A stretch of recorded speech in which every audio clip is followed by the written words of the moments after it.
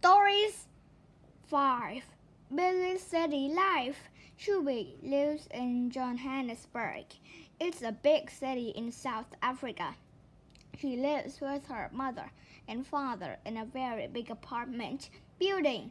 Sometimes the city is very noisy. There are many cars and buses honking their horns on the street.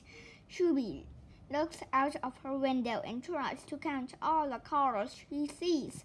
1, 2, 3, 4, 5, 6. There are too many cars to count. Look at all the cars and trucks. Story 6. The Wrong Direction. One evening, a young man was driving his car to the city. He made a turn down a one-way street.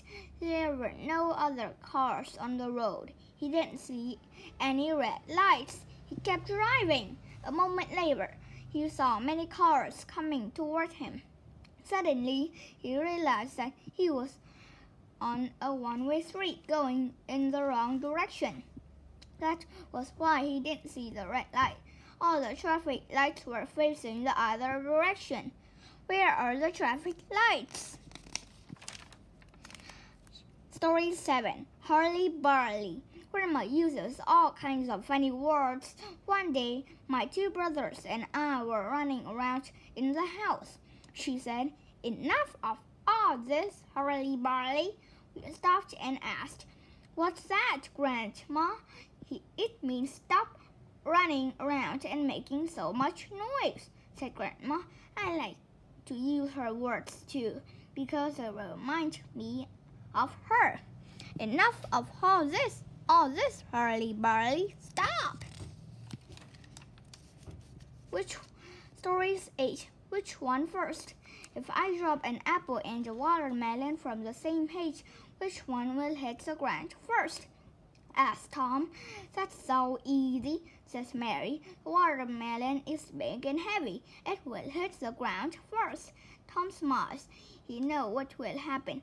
He says, "No, they will hit the ground at the same time." "What? No way!" Mary doesn't believe it.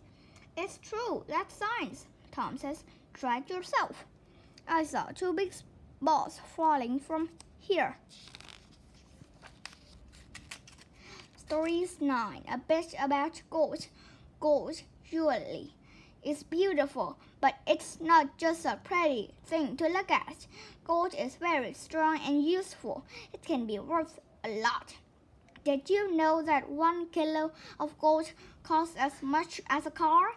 Gold is used to make many things and sometimes even teeth.